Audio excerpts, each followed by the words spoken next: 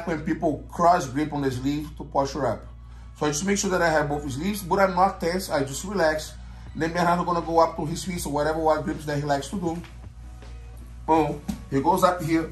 So he goes up. Now, I know that if I push inside my knee, he's gonna open my guard. So what I do, I'm gonna grab his pants, I keep the sleeve, I'm gonna open it sideways. Look how sideways my foot goes straight from the hip, right?